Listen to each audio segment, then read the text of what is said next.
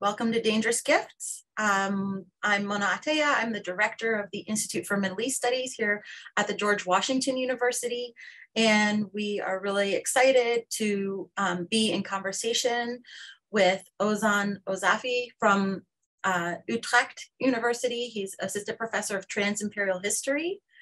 And we'll be discussing his new monograph today, Dangerous Gifts, Imperialism, Security, and Civil Wars in the Levant from 1798 to 1864, where he analyzes the genealogy of Western armed interventionism in the Ottoman Levant.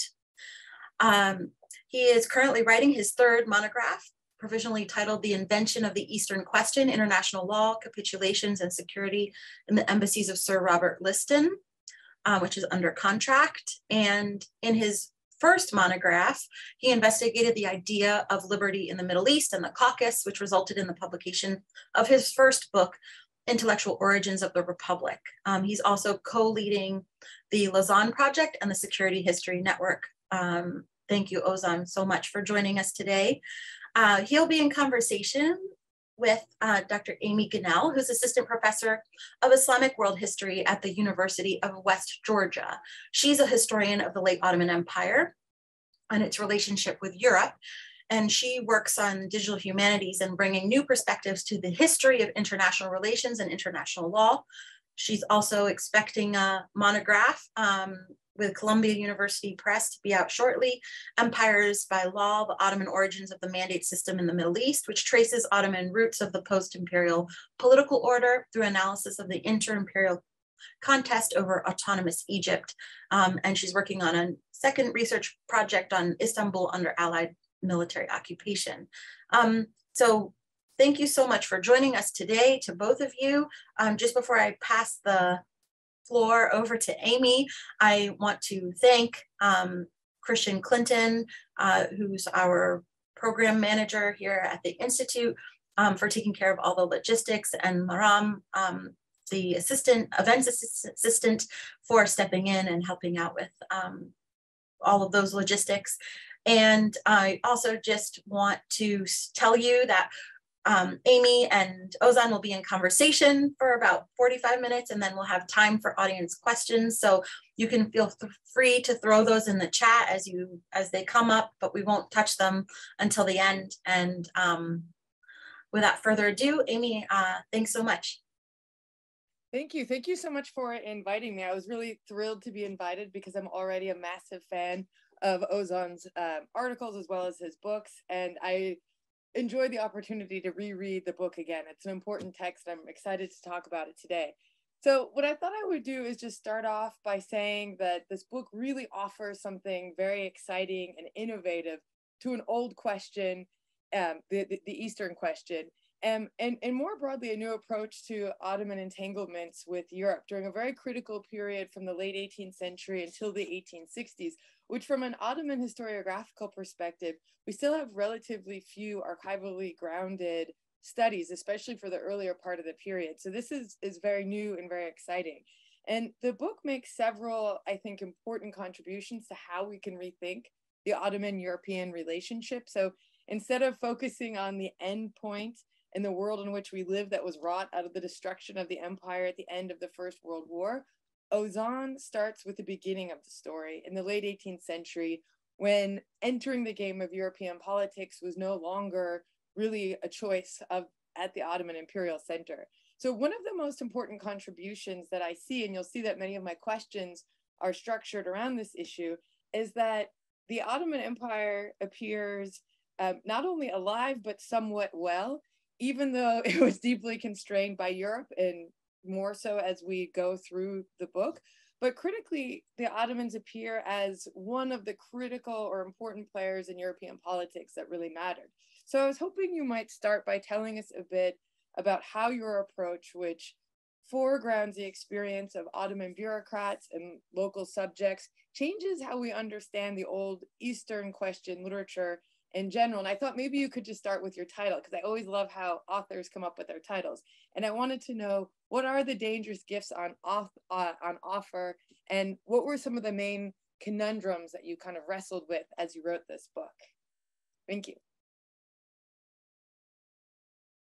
Thank you very much, Amy, for this great question, also for your comments on the book. I'm really grateful to you that you made the time to join us today and read the book again, possibly, and also to the organizers of this event, to Mona, Shana, and Christian. Thank you very much. To answer your question, that's a great question. Maybe I should begin with the title. So Dangerous Gifts is a late, I would say a very late intervention to a public debate that took place, a hidden public debate that took place in the early 2000s, in the run-up to the American invasion of Iraq in 2003. Back then, we had this discussion between prominent experts of the Middle East like Fuad Ajami, who was reportedly an advisor of the neoconservatives in Washington, D.C. And he was pro-war, an exponent of the war, and he would argue that, perhaps in line with the budding literature of the time on the benevolent aspects of empire, Ajami would argue that the American invasion of Iraq was an imperial burden. Its ultimate aim should not simply be ending the despotic regime of Saddam Hussein, but also modernizing the Arab world, improving the Middle East, whatever. And only time will tell, he would argue, whether this will be, the invasion would be a noble success or a noble failure, but whatever it was, it would be a noble imperial attempt. And he would write this second exposition in his 2006 book titled Foreigner's Gift. On the other side of the hidden dialogue, you would find figures like none other than the Palestinian literary critic Edward Said. He would have this critical take on the works of David Armitage, now Ferguson, who were actually arguing that the imperial system in the Middle East wasn't too bad in the end, or rest of the colonial or colonized world. And he would say that all empires have to this date argued that their aim is to liberate and educate people in the regions that they conducted where they staged interventions. But you would find in the end that these interventions would result in further turmoil and catastrophes in certain cases. But Said would candidly also remark that he was only being impressionistic. And his take was in certain respects problematic, which I believe we might like to revisit eventually. And reading the dialogue as an undergraduate student back then grew in me the question of how this all began. How did the foreign interventions in the wider Middle East begin? And what's their repercussions were like? And in 2014, I was invited to Utrecht to write a book about the 1860 civil war in Syria and foreign interventions in it. And thinking that intervention in 1860 in relation to what happened in early 2000s led me to write eventually a more genealogical analysis of foreign armed interventions, Western foreign armed interventions in the wider Middle East, although the book regionally focuses on a region which I call the Levant, meaning the coasts of Eastern Mediterranean from Alexandria to Greece. To go back to your question, why dangerous gifts? The ultimate argument of the book is that however good-willed these interventions might have been in the past, their repercussions tended to be detrimental. They tended to bring about further turmoil, which is in line with what Edward Said is arguing to an extent. But now I'm going to come to your first question. What about the Eastern question and the agency of the local actors, Ottoman imperial agents and subjects, citizens, if you like? This has been the missing link for quite some time in the literature of the Eastern question. So we have really rich literature on Eastern question, which we might roughly define as have to deal with the alleged weakness of the Ottoman Empire. But this literature usually focused on how the European actors or later Western actors like the United States dealt with the alleged weakness of the Ottoman Empire, how they piloted Ottoman reforms, how they competed with each other to ensure the maintenance of the Ottoman Empire, or to nibble around the edges of the Ottoman Empire, establish a variety of administrative structures, sometimes through annexations, sometimes through establishing informal imperial imperialist mechanisms. So there was this collaboration, competition mechanism or history that focused on European imperial agents, and much less so the Ottoman imperial agents and subjects. So the book tells the story of foreign armed interventionism, not only from the perspective of why interventions took place, but also asking a second question: how were the interventions received by the so-called native actors, be it Ottoman imperial agents or the local subjects? So I looked at how the Ottoman agents experienced the Eastern question and how it resulted in, I call it in the book, an ontological insecurity, but I could just as well call it a syndrome on the part of Ottoman agents for nearly 150 years until the dissolution of the Ottoman Empire. And their manifold responses to the Eastern question, both imperial agents and Ottoman subjects, shows us at least two things. One of them is that foreign interventions had quite remarkable pull factors.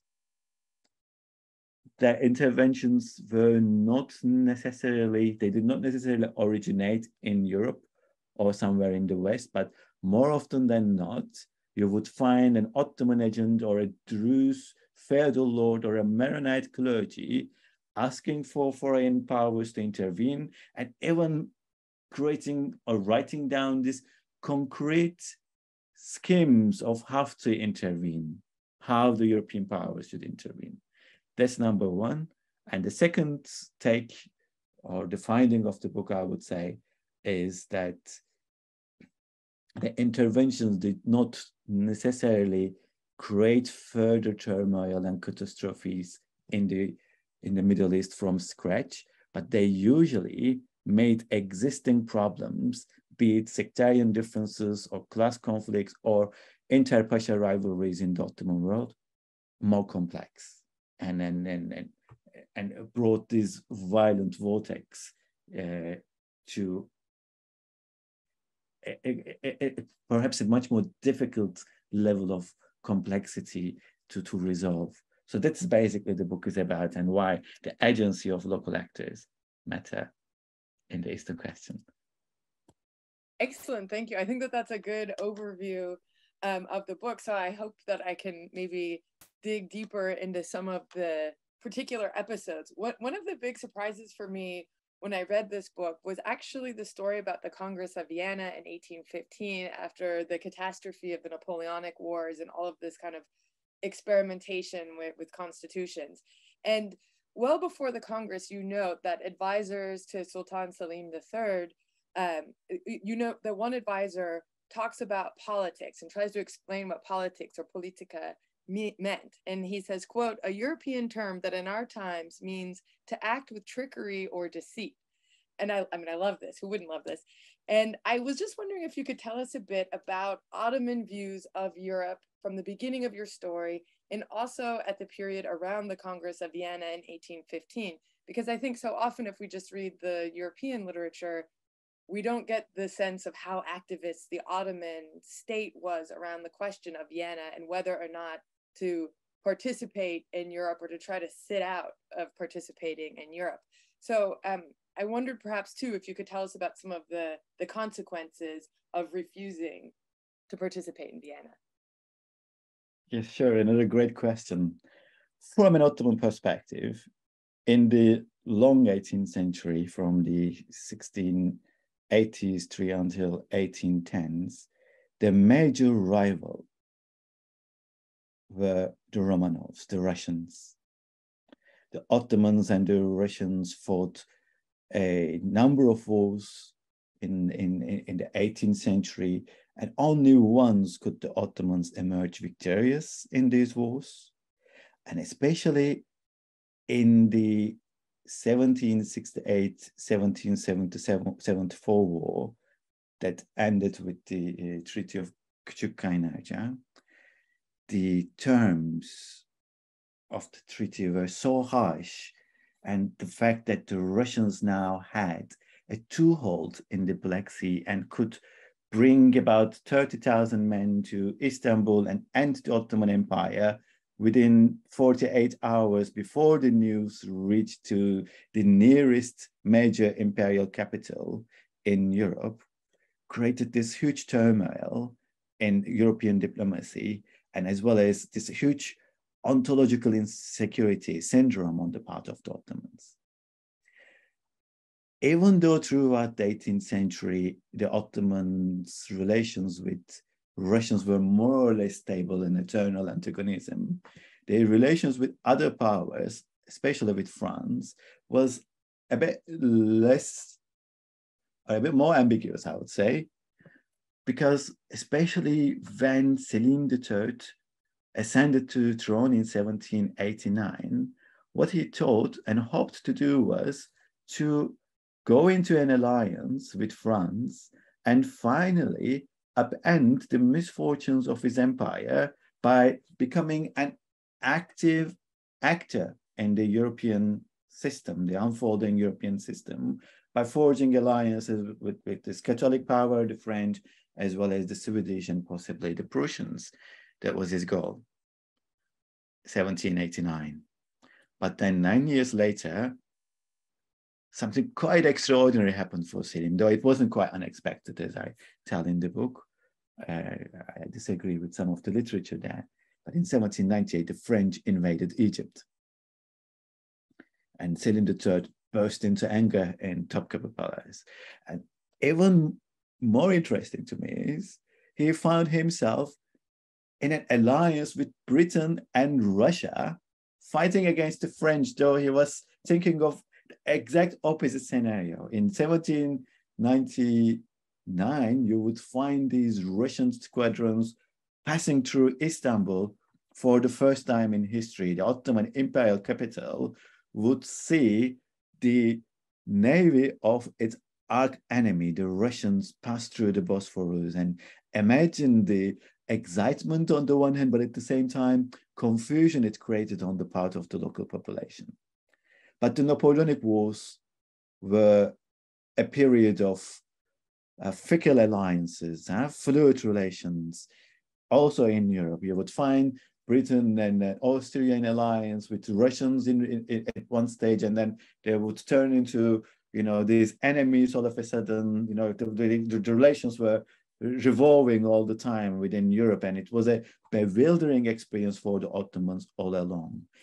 In 1801, just after the French were driven out of Egypt with the help of British forces, what happened was the Ottomans found themselves looking to obtain the support of the French to drive the occupying British forces out of Egypt, because according to the 1802 agreement, the British forces were supposed to leave Egypt within 10 months or so, but the British wouldn't do that.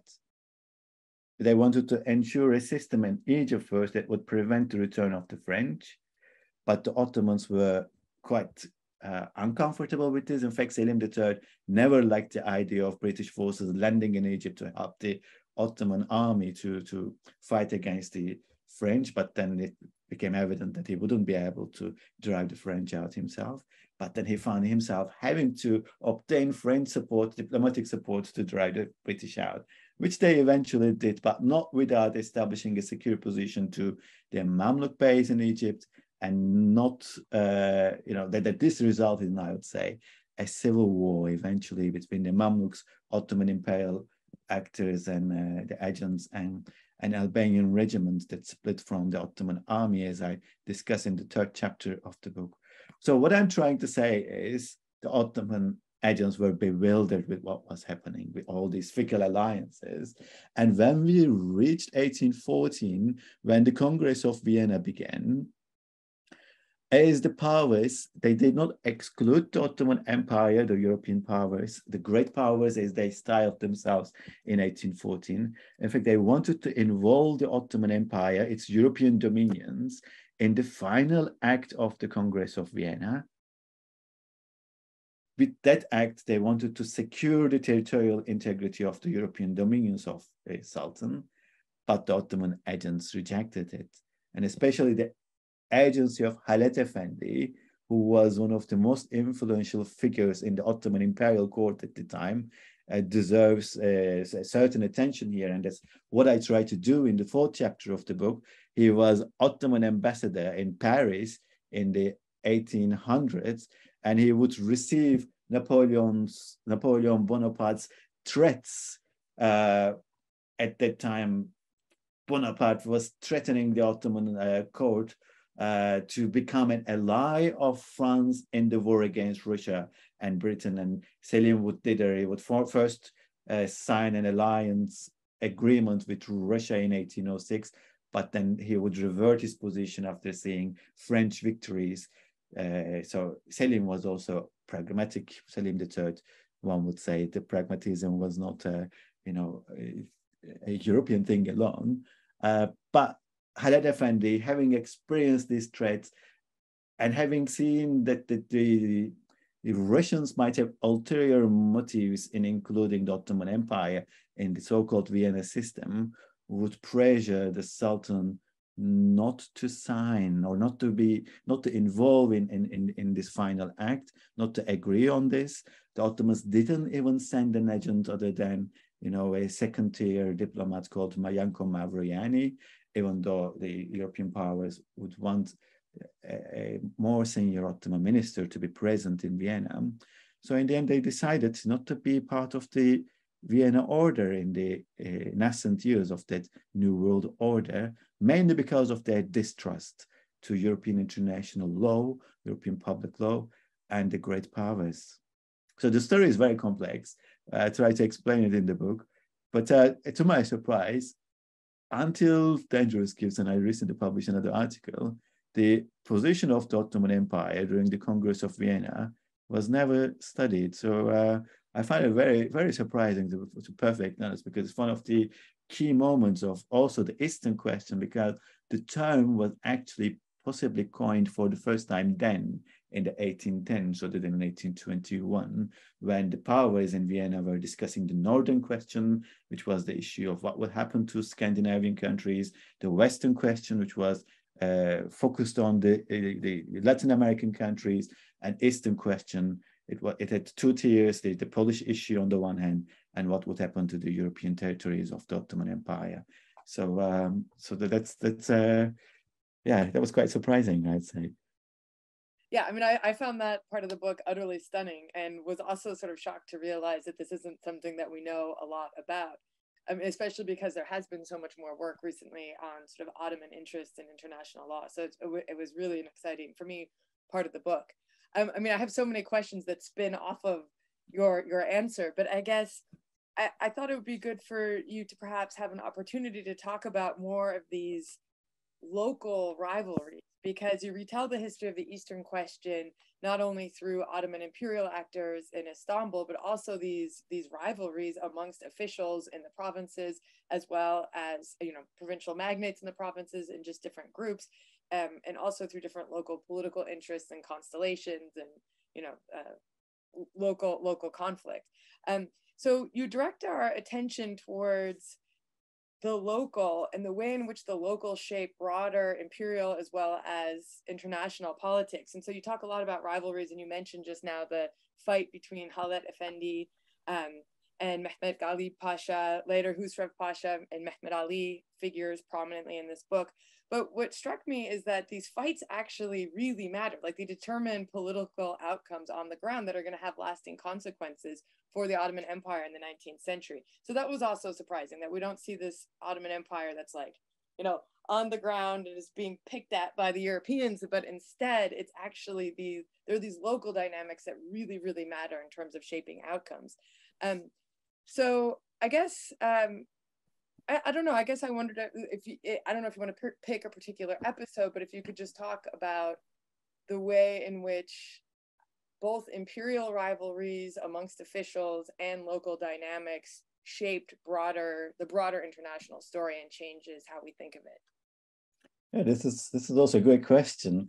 I think the local inter-Pasha, I would say, rivalry that I find most fascinating is the one between the Pasha of Egypt, Mehmed Ali, and Husrev Pasha, who was Serasker, or later Minister of War. He also became Grand Vizier in 1839.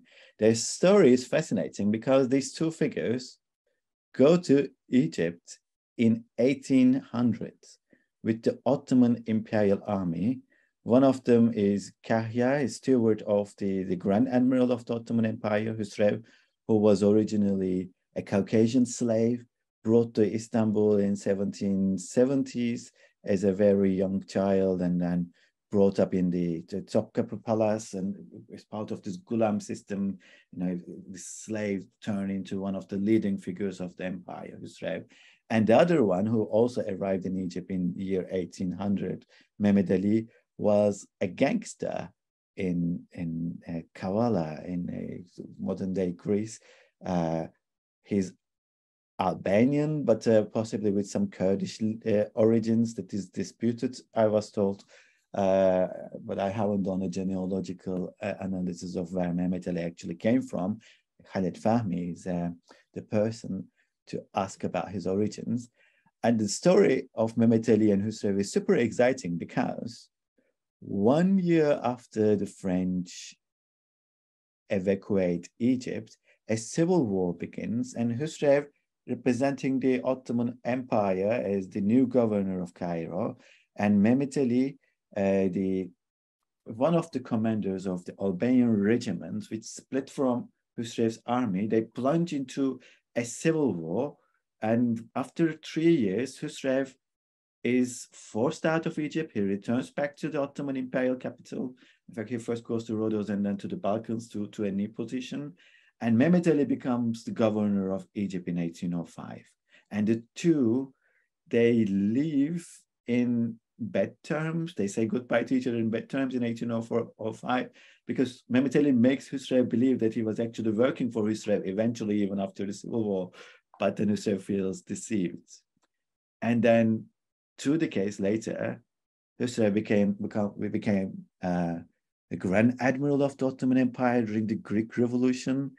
And Husrev and Mehmed Ali found themselves having to fight against the Greeks together. Though the two figures hated each other, but they were acting as the Ottoman front.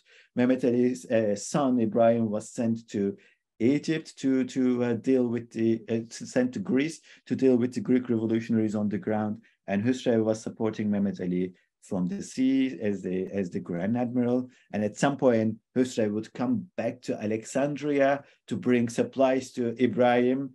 And 21 years, it's 21 years after Husrev left Egypt for the first time, feeling deceived by Mehmed Ali, he would come back to the very same place to meet Mehmed Ali, to get supplies for Mehmed Ali's son.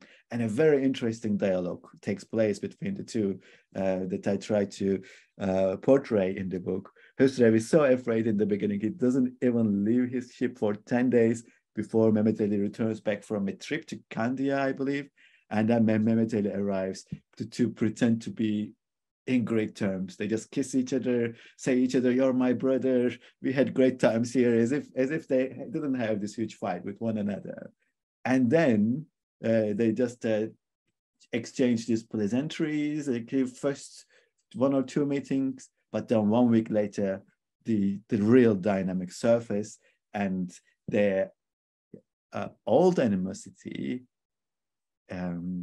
informs the relationship between the two pashas. And when Husrev, at one of the sittings with Mehmet Ali, when he hears Mehmet Ali's complaints about how little Ibrahim is receiving support from the sea, how the Grand Admiral is not acting brave enough in the fight against the Greeks, which is true. In fact, the Grand Admiral was too conservative in the fight. Husrev feels humiliated. And when he leaves, the relationship between Egypt, Istanbul, and Cairo, and between Husrev and Ibrahim, Mehmet Ali's son, turned very sour immediately. And then Mehmet Ali asks Husrev's dismissal from his position as the fighting against the Greeks continue, and Husrev is dismissed at Mehmet Ali's suggestion. But Husrev is such a favorite figure of Sultan Mahmud II that he dismisses Husrev from the Greek campaign, but makes him minister of war, which antagonizes Mehmet Ali. And then 3 years later, we would find Husrev's son, Rishid. In fact, he was Husrev's slave, but Husrev calls his slave son. And Mehmet Ali's son, Ibrahim, would find themselves in the plateau of Konya fighting against one another. As Husrev was minister of war in Istanbul and Mehmet Ali was Pasha of Cairo, he would start his Syrian campaign and go all the way up to Kütahya, 48 hours away from Istanbul. So the two figures would come to a loggerhead. Husrev wanted to suppress Mehmet Ali as a revenge to what happened in 1827 during the Greek campaign, but Husrev's armies were defeated. His son Rishid was captured as a prisoner at the end of that war in 1832, sorry, not 1831, December 32 in Konya.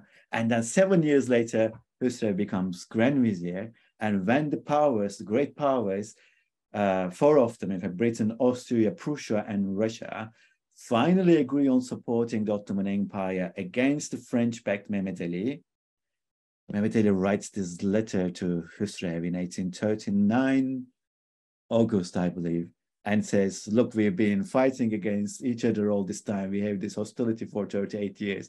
But, you know, they are Europeans. They are the world of Christendom. We are Muslims. We shouldn't really let the Christians involve in our affairs, even though we hated each other, so we can resolve our problems. But then Husrev writes this letter back to him. I can't remember it word by word, but it's in chapter 7. And he says, well, what were you expecting me to do? Like not to accept the support that the great powers are offering to us? He writes that first, and then he crosses those words. And then instead he writes, I'm waiting for you with perfect security. Just come and take your revenge. Like, I'm not afraid of you, he replies. And then, and then Mehmet Ali is eventually ousted from Syria, but not before getting Husrev dismissed from his position one more time, even if he was he didn't have the upper hand in 1839-40.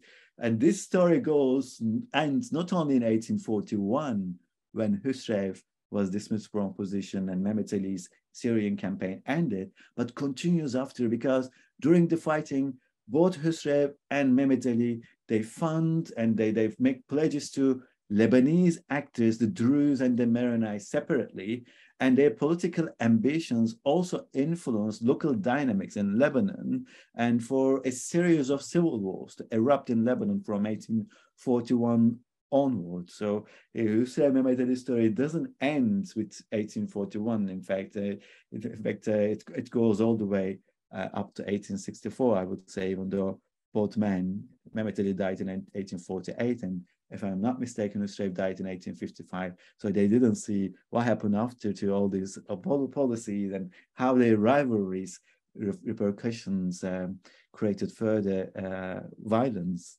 in the Middle East. So this is one of the many. There are quite a few others, and not only among Ottoman pashas, of course, in Russia, in St. Petersburg, you would have this German camp, the pro-European camp, and the Russian camp, the more nationalist hardliners. In Britain, you would have, of course, the well-known Whigs and Tories with different positions. In France, so I try to draw attention also to the rivalries or political camps in other European capitals as well, but of course not to the same level of detail as I did with the Ottoman Empire. Yeah, I mean, it really was spectacular, because it also sort of made the Ottoman Empire just seem more like, I don't know, any other state, which we also often don't see in the 19th century. So I really appreciated that. And I guess that leads me to my next question, which is really one about Ottoman agency and its limits, because I do think, even if you don't say it explicitly, that certainly Ottomans have far more agency in this story than any other book I've read on the Eastern question that I can think of. And, this book draws upon Ottoman archival sources. It brings Ottoman archival sources into a story that has largely been told through European foreign ministries. And in your telling of this story, just in the Pasha rivalry you just told us, even, the Ottoman state just seems so much more purposeful, and its actions much more activist. I mean, it suffers from the same problems that any state in the early to mid 19th century would have had. But we also know that this is an empire that by the 1830s is going to be increasingly constrained by various European limitations on the exercise of sovereignty, probably most importantly the capitulations, but other limitations as well. So I guess I was just wondering if you could just reflect a bit about Ottoman agency and its limits for the duration of your story. I'm not sure about what you mean by its limits, but I think we really need to take into account how, for example, Ottoman agents experience a revolution in 1820s in Greece while telling the story of why the 1827 Navarino intervention took place, where dozens of European and thousands of Ottoman sailors died. Until now, the story is told mainly, as you said, from the perspective of European agents, and the narrative goes like this. The Greeks rose in 1820-21, and they started killing Muslims and Jews in different villages and provinces of Greece. And the Greeks had this ultimate aim of independence and freedom and liberation from the despotic rule of the Ottomans. In fact, the second part is very correct. They did really go for their liberation, and there was a despotic rule of the Ottomans, a violently despotic rule. And then the powers, European powers, intervened when the Ottomans responded to the Greek Revolution very violently, which they did. That resulted in massacres, to borrow this 19th century term, where thousands of Christians were killed in Chios, especially in Ayvalık, Smyrna. You would find this early examples of ethnic cleansing in the Ottoman world at the time. But then the powers would intervene mainly because of humanitarian sentiments, and also because Russia changed its position, and Britain and France didn't want Russia to establish this, satellite state in Greece by involving in the revolution unilaterally. And then they intervened, asked the Ottoman Sultan to accept their demands for autonomy for Greece, but the Sultan was so fanatical and so disappointed with the Greek uprising that he would just categorically reject all great power invitations. So this last part is the problematic part about Ottoman agency, but this is how the narrative has been until today, or until I wrote the book, possibly. But there were other dynamics at stake, like how the Ottomans read the entire situation as a Russian plot. One of the reasons the Ottomans didn't want to be involved in the Vienna Order and didn't want to be involved in the final act of the Vienna Congress of Vienna was that they thought that Russians were playing a long game, and they expected that it would not end the Russo-Ottoman disputes with 1815, and they didn't really want to, entrust their empire's future to European public law. They distrusted Europeans. And the moment they received the news of a Greek uprising, the Sultan and his ministers were persuaded that the Russians had a finger in this, like they were involved in this, though archival evidence suggests that they didn't in the beginning, at least. But there were disputes between Russians and Ottomans in the Balkans and the Caucasus, lingering disputes since 1812, the disputes that the European powers tried to wither away with the final act of the Vienna Congress. And the Russians would pressure the Ottomans to come to desk and sign this Ackerman, come to table and sign this Ackerman agreement in 1826. And when that agreement was signed, the Russian agents would pledge the Ottoman plenipotentiaries, Halit and Ifet, that the moment we resolve the dispute in the Balkans and the Caucasus, the Greek issue will drop out of European agenda. Russia will no longer be involved in it, and Britain and France will eventually just back down, because the main reason they were involved was to stop Russians, besides humanitarian sentiments. But then 1 year later, in 1827, the Greek issue would not fall from agenda, and the powers, including Russia, would once again ask the Ottoman Sultan to give the Greeks autonomy. And the Sultan would remind Russian agents their promises in this, this secret agreement. But the Russians would say, well, sorry, the British and the French still want to be involved in this. And it was a no for the Ottoman Sultan, Mahmud II. So there was the reason they were not even open to negotiating with the powers, the Greek issue, besides, of course, the imperial gaze. They didn't really understand what the Greeks wanted. They didn't really understand this, this liberationist, liberal motives of the Greeks at all. They considered it as this larger plot, as I said, the Russian plot.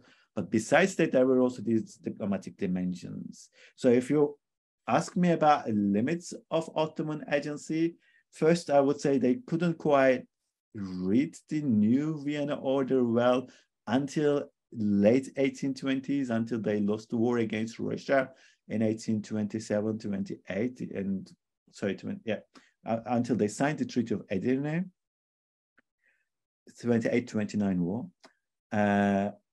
That's one limit. And the second limit of Ottoman agency is the imperial view of revolution or local uprisings was usually shrouded by this gaze, the failure to see or look what was happening on the ground. They couldn't quite understand what happened in Greece in 1821 till 1832.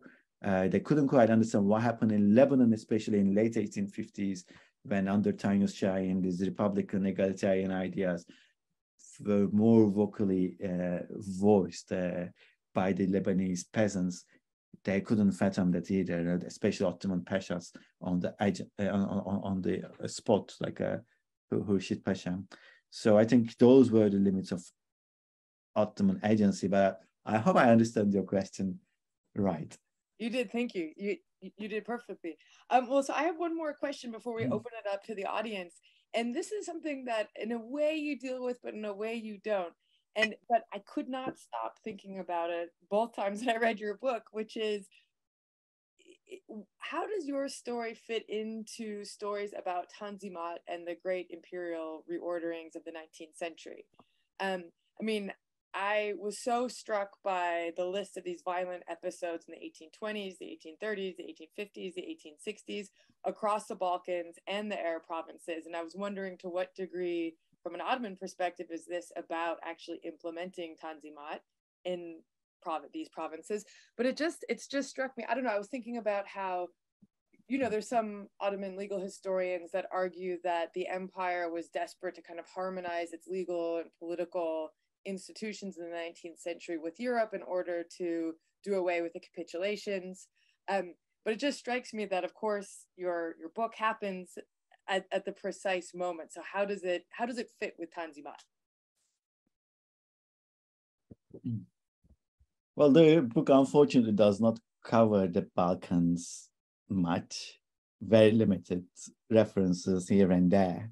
And I know you are working on Serbia now, so that might be a disappointment for you. But in my new book that focuses on the 1790s and 1810s, I look at the Serbian uprising and how the Ottomans were responding to it and how the Russians were involved in this as well. So maybe that will satisfy you a bit more of the Balkan aspects of my narrative, because the new book is, in a way, the prequel to the Dangerous Gifts.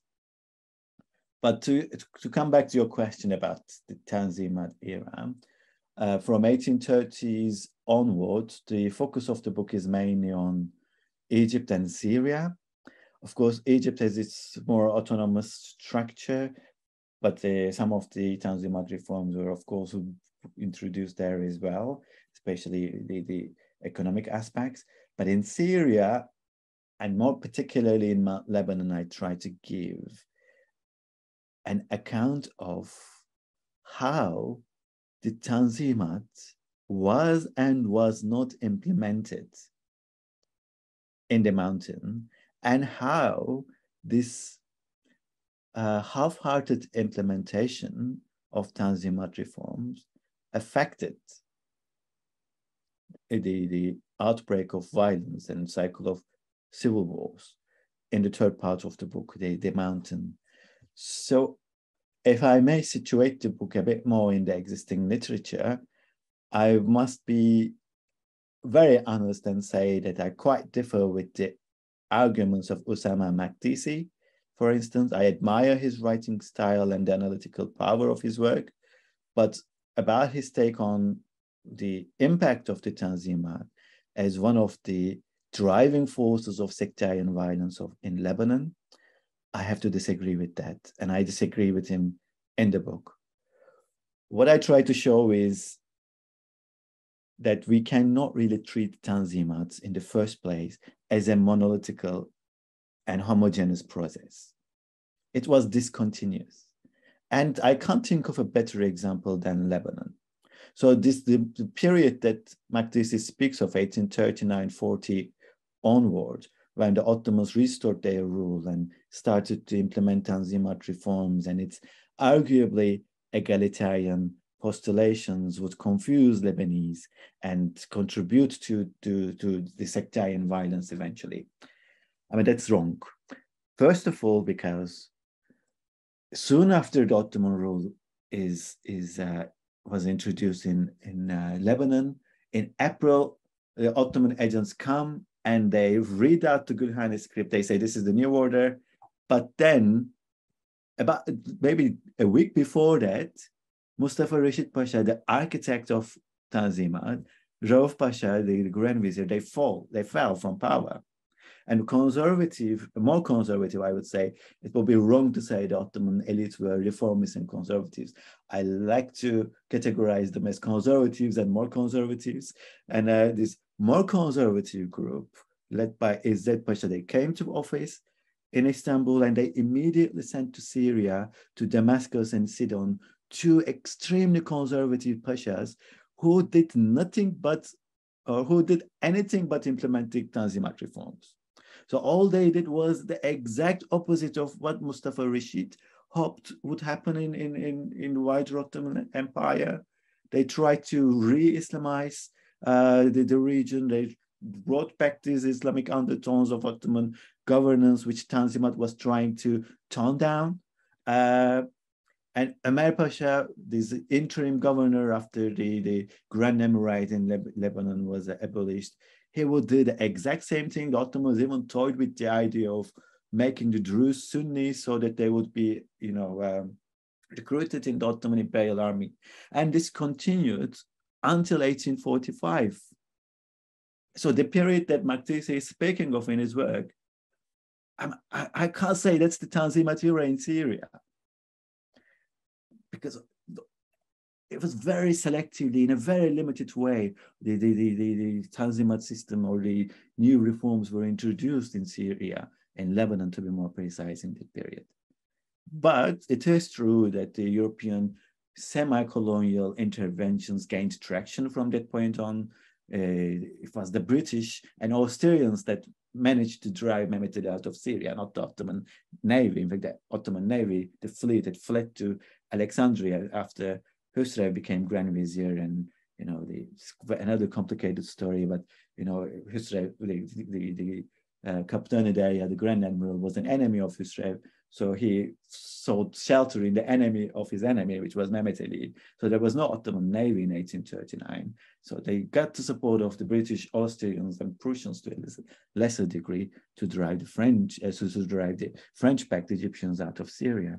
So in that sense, yeah, I have to say that we really need to look at who the Ottoman pashas on the spot were and what their agendas were, what they were trying to do.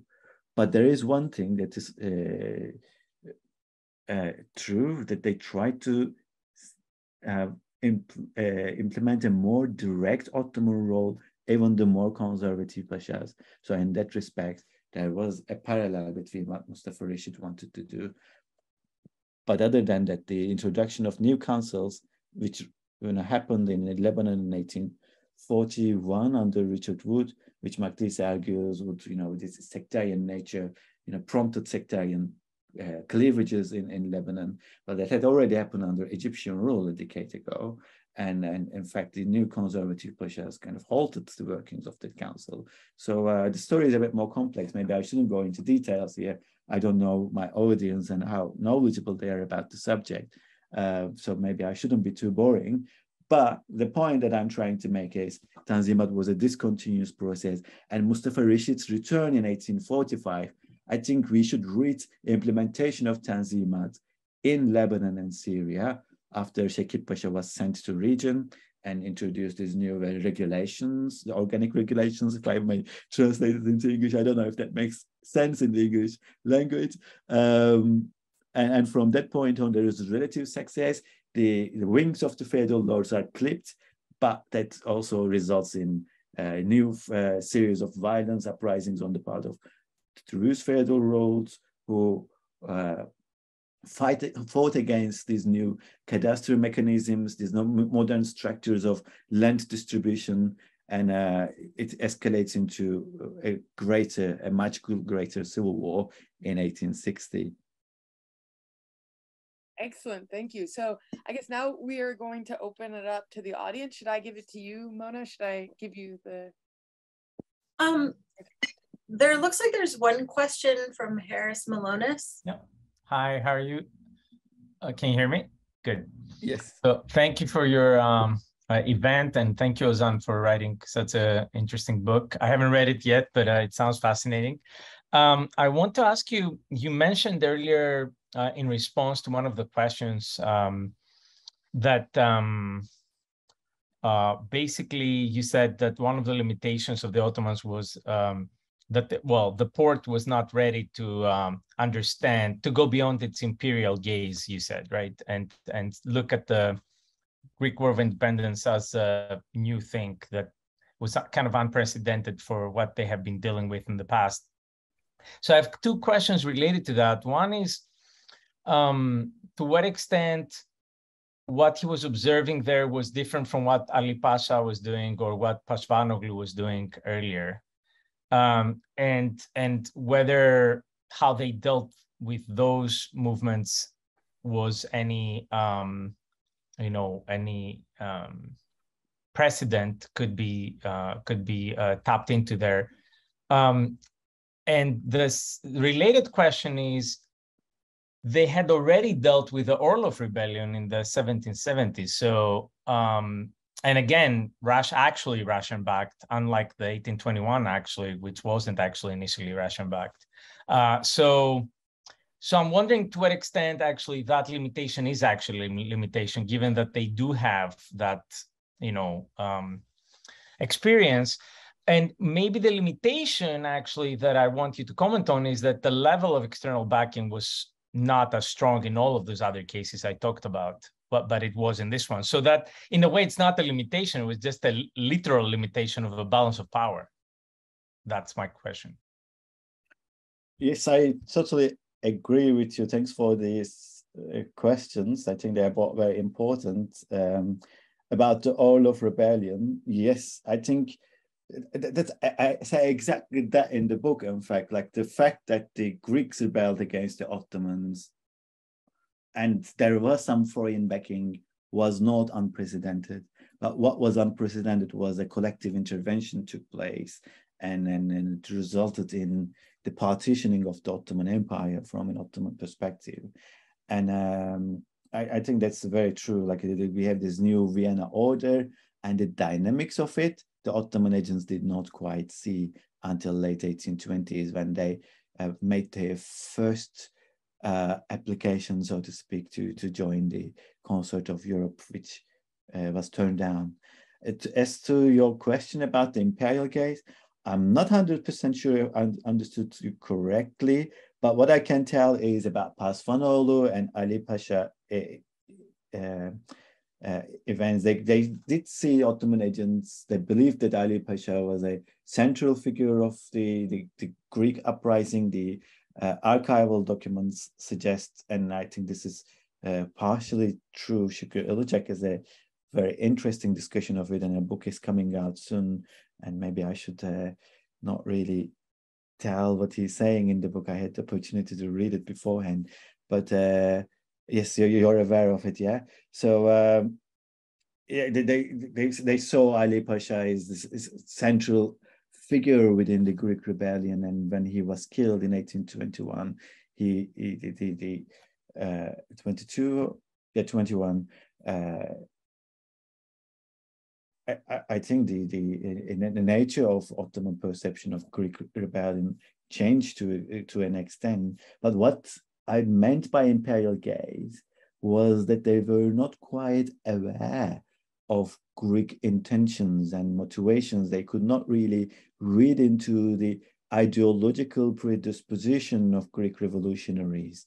So they saw it more through this religion/Russian lens, the Ottoman agents. And only after 1832, after Greece became independent, and you had these new administrative structures in Serbia, Moldavia, Wallachia, and Samos, only after then you would gradually see a loosening in Ottoman political culture, to the extent that in 1837, if I'm not mistaken, Mahmud II would ask one of his agents to declare or announce publicly how he saw his Jewish, Muslim, and Christian subjects no different from one another. It's something that an Ottoman Sultan wouldn't say earlier. So there is this repositioning, a gradual repositioning. And then you would have the Tanzimat in 1839, where everyone, security, liberty, and property was secured by the empire. But of course, there is this discussion now whether the Gülhane Edict was speaking of equality or not. There is no, the term Musawat, equality, is not there. Aimee wrote this interesting article recently in French. I'm not sure if we should call it an article because it's about 80 pages. And Alperen Topal also has an interesting discussion of it. He also argues that there was no Musawat, equality wasn't quite in Tanzimat. And I would say yes, in the text of the Tanzimat, it's not quite there, but we might need to read the subtext of the Gülhane Edict and how it was diplomatically depicted and how discussions took place diplomatically in diplomatic correspondence, where the notion of equality between Muslim and non-Muslim subjects of the Sultan was explicitly stated and disputed among European and Ottoman agents. So that's something that needs further investigation, I believe, something I didn't do in the book. I hope I answered your question, but that was the limitation of that's what I mean by imperial gaze, the failure to see on the part of imperial agents. Okay, are there any other questions from the audience?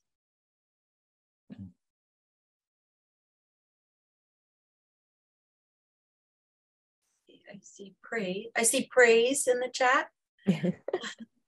I don't see any questions. I can oh, Harris is back asking about the Serbian case, which might be a question also for Aimee. I think that's might possibly be Aimee's question, but the Serbian case is unfortunately not in the book, so maybe I should hold my horses there for now. You have to wait for the invention of the Eastern question before I tell more about the Serbian case. But what I can tell is, and I think we should be really collaborating more with Aimee on this, what was happening in the Balkans throughout this period and in the Levant were deeply interlinked. So the one episode that I'm trying to pay more attention to the Balkan politics is the intervention in 1860, while there was an uprising in Bosnia. A simultaneous uprising is happening in Mount Lebanon, and many European agents and Ottoman statesmen were persuaded that these uprisings took place simultaneously in Bosnia and Mount Lebanon, not coincidentally. They were Russian and French machinations, especially Karl Marx is writing very strongly about this, like there is this greater game happening there. And a few years earlier, before these uprisings took place, the Russian and French agents did indeed flirt with the idea of dismembering the Ottoman Empire, as Russian and French and Prussian archival sources suggest, because they also tried to pull the Prussians into this scheme of disintegrating the Ottoman Empire. But in 1859 and 1860, all those schemes disappear all of a sudden. But Ottoman agents, like the Ottoman ministers in Paris and London, they had no doubt that the Russians had a finger in what happened in Bosnia, and the French had a finger in Mount Lebanon. There are these intelligence reports that some Algerians secretly leaked from Egypt to Damascus to incite rebellion there. So they do see these parallels, and one obvious link between the Balkans and the Lebanon in 1860s, just before the Lebanese civil war begins and the Damascene violence erupts. The violence in the Balkans leads Ottoman Arabistan army of about 10,000 men to be removed from Syria and go all the way to the Balkans. So the Ottoman imperial hard power is absent when the third Lebanese civil war erupts in 1860. But there is a lot more to say about Serbs in 1800s, but I really like to write the book first, publish it, and then have another book talk and then explain, if I may, Harris. Okay. I'm sorry, I just turned off my camera because for some reason I turned green. So I will spare you that. But yes, a big round of applause to both of our guests. Thank you so much for such an interesting conversation. And just an announcement that we hope that you'll be able to join us for future events. The next one is actually a Middle East Policy Forum event, which will be a webinar on authoritarianism and law in the Arab world. And that's on next Tuesday at 11.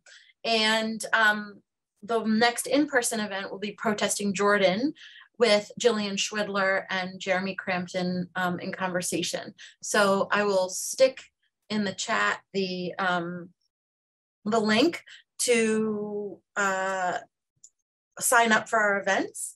And apologies again that I can't see your faces, but or show my face to you. But I thank you so much for your time and for such an interesting conversation, and we look forward to connecting in the future. Thank you.